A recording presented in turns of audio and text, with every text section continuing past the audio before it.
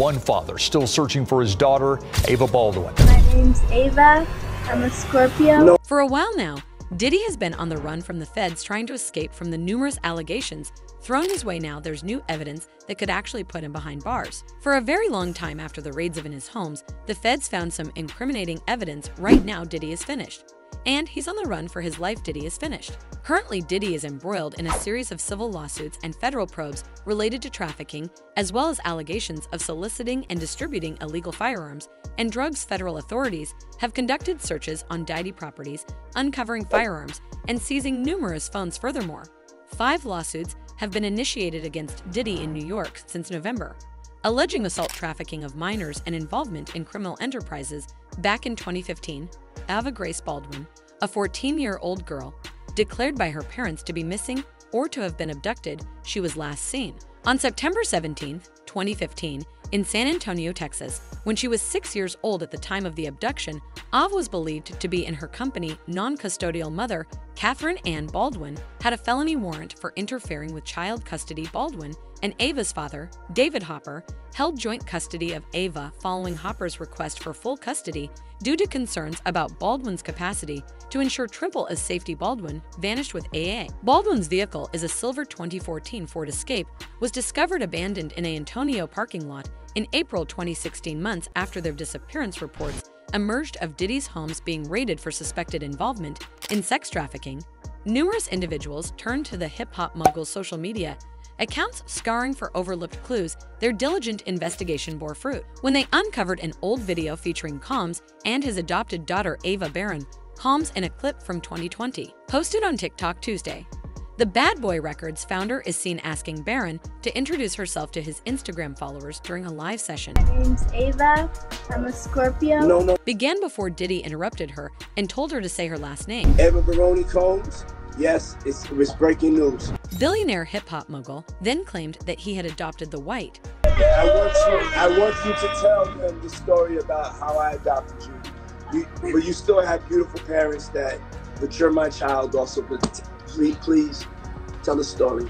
He said, as several other men made appearances in the background of video. Barron then jokingly explained she was on the streets before Papa came. Decided that he was going to be a caring man. So, I was on the streets, and then Papa Combs decided that he would like to be a caring man. So then he saw me and decided to pick me up and said to come inside and play with the kids. Adding that she and the rapper twin daughters Jess and Delilah are basically sisters. Concluding the clip, Diddy clarified that the girl's name was Ava Barron, comes before affectionately kissing her on the cheek. In the wake of the federal investigation, authorities asserted that the girl featured in the TikTok video, whom Diddy identified as his adopted daughter, could potentially be Ava Grace Baldwin, who was reported missing by her parents in 2015. Cat Williams revealed Diddy's victims after Cat Williams had recently made known his personal experience with Diddy. Hesitate to also mention the way Diddy had been involved in growing young talent over the years, causing them to have to pay a heavy price. The comedian expressed his deep concern for the victims of Diddy's abuse and his alleged predatory behavior towards them. Williams talked about Diddy's alleged sexual abuse over the years in response to the various accusations made against Diddy. Many women who ascertained that he victims in the music industry. However, Diddy's victims were not only women and men were also allegedly involved. Diddy has been caught in several scandals involving his regular tactic of housing up and coming male artists who are striving to become famous and successful under the GU of being their mentor. Diddy would allegedly expose them to a life of drugs and sexual predation.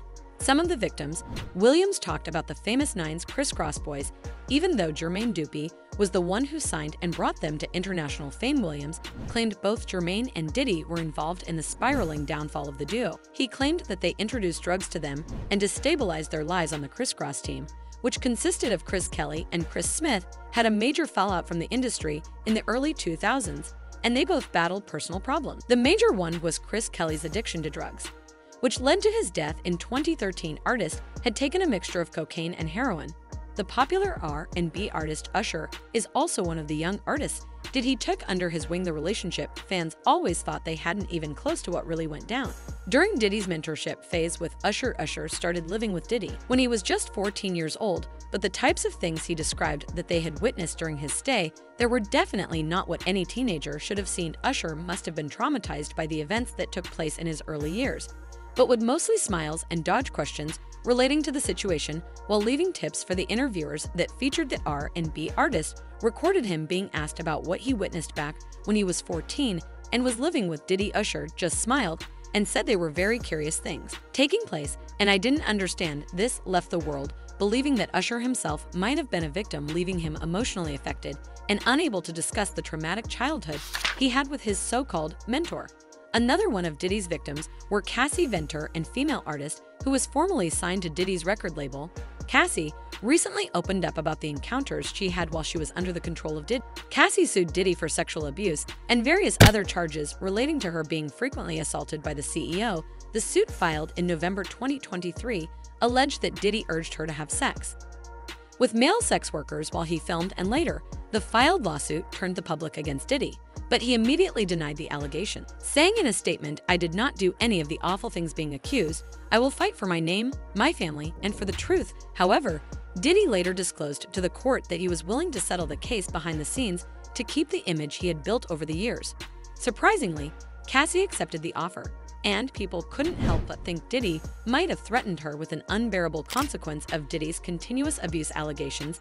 Diddy's alleged sexual misconduct towards both males and females has become a major issue over the past years, with 4 other women having sued him. They claimed he used his influence, and y'all, this is some crazy wild stuff that's just unimaginable. Are we in a movie or the Twilight Zone? Do you think that any of this is true? Drop your thoughts in comments below, and then check out this next video.